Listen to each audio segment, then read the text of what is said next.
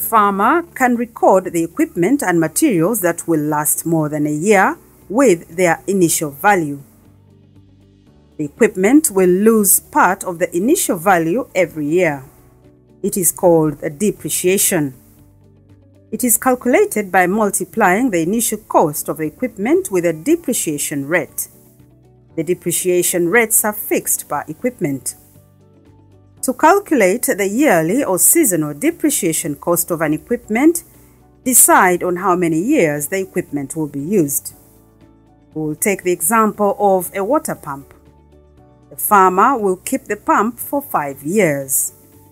The cost of the pump is 850,000 Uganda shillings. To get the yearly depreciation cost, we multiply the original price by the depreciation rate. It will give the annual depreciation for the equipment. This is useful when presenting economic results to bank institutions. When a farmer stores a crop and sells later, how will he or she record it in the cash book? The farmers are storing some crops for getting better prices later or for selling only when they need money to cover their family or new crops expenses. The stock inventory is important when looking at end of the year profit and loss for the farm.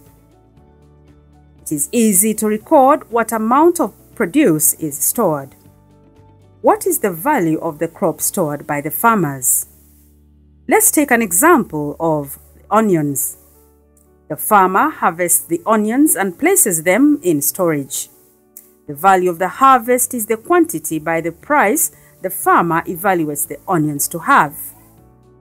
It is an average price from the market. The farmer should not overestimate or underestimate the value of the onion crop. Capital assets and stored goods will be added to the profits of the farm in the balance at the end of the season or the year. The farmer can report in the profit or loss table all the previous items. We look at assets. Now let's look again at the cost of loan and in-kind payment. Knowing the cost of the loan is important. For example, a farmer borrows money at the beginning of the season and the farmer will repay the loan after a time agreed with the provider.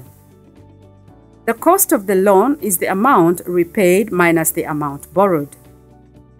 Dividing that difference by the time will give the interest rate, thus the cost of the loan. The farmer can pay with cash if it is possible or bring some harvests or other products from the farm to cover the cost of the loan. The moneylender and the farmer will agree on the quantity and the products. Oftentimes, the farmers do not have a say in the unit price the moneylender estimates to repay the loan. Getting a loan with a good interest rate is important for farmers.